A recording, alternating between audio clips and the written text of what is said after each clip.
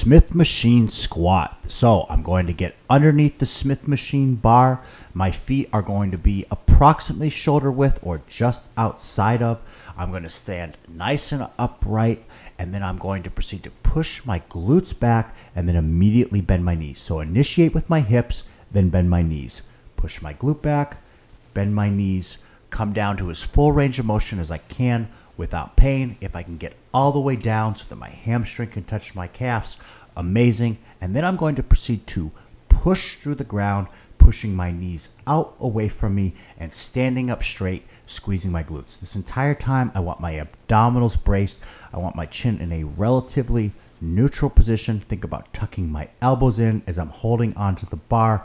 Again, braced abs, low as possible, push through the ground, keeping abs engaged, glutes squeezed at the top when doing Smith machine squat.